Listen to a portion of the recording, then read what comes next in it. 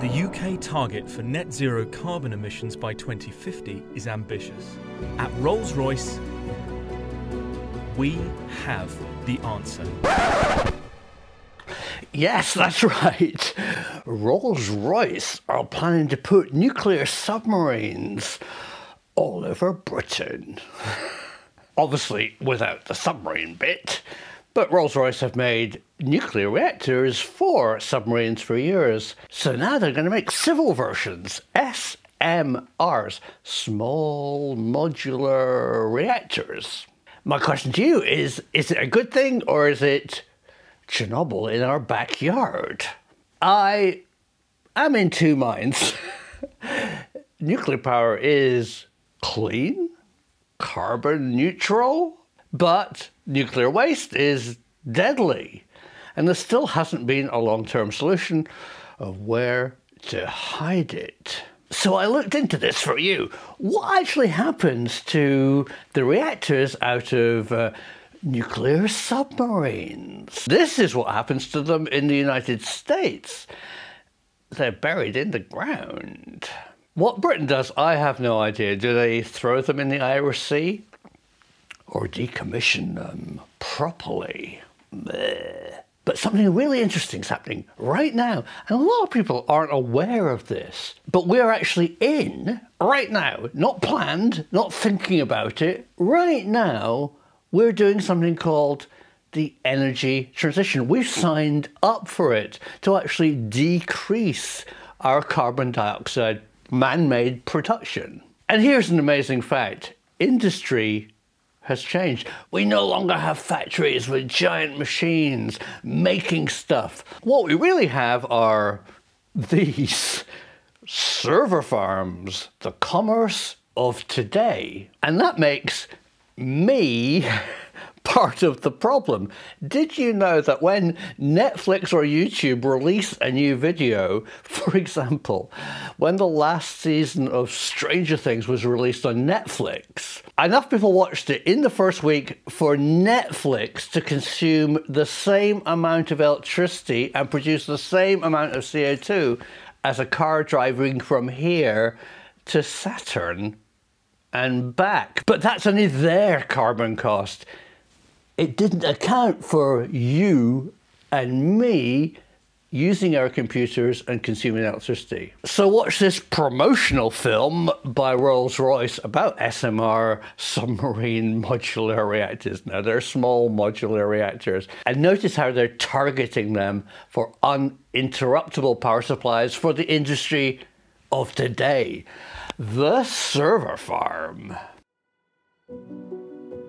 The UK target for net zero carbon emissions by 2050 is ambitious. To achieve this, we need more clean electricity to power a future that enables us to develop, to grow, to prosper.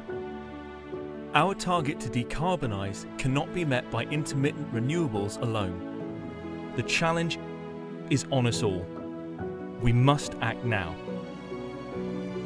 At Rolls-Royce, we have the answer.